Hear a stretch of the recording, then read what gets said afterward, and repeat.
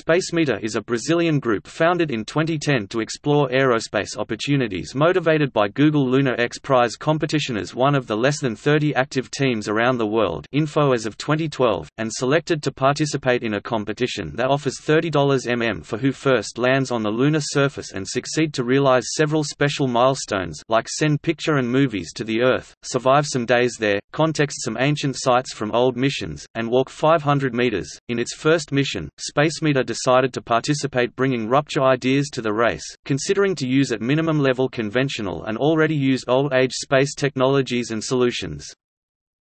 SpaceMETA was the last team to be selected by the X Prize Foundation to participate on the GLXP, and the only one selected from Brazil.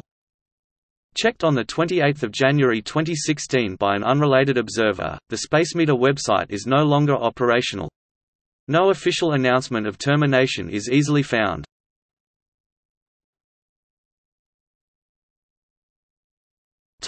History. SpaceMETA was initially sponsored by Intel Corporation, which has the first right refusal for a first round of investment on a success case basis.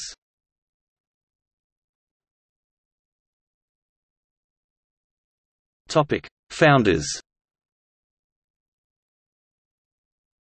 SpaceMETA was founded by Sergio Cabral Cavalcanti, a researcher from Federal University of Rio de Janeiro.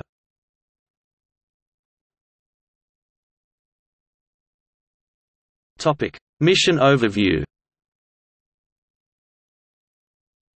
SpaceMETA Mission Overview Summary, as presented to the X Prize Committee, has proposed several rupture innovation approach for its mission.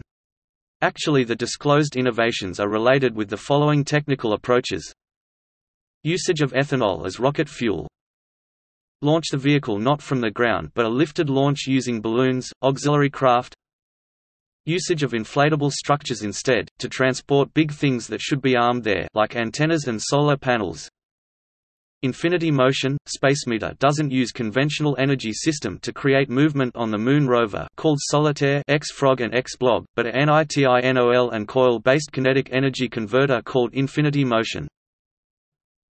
Send information to the Earth not using electromagnetic waves, but a special optical modulation reflecting the solar light.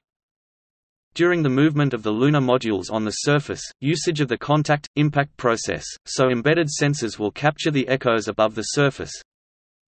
Geographically, SpaceMETA plans to visit some SETI, scientific-related sites of interest on the Moon. Gallery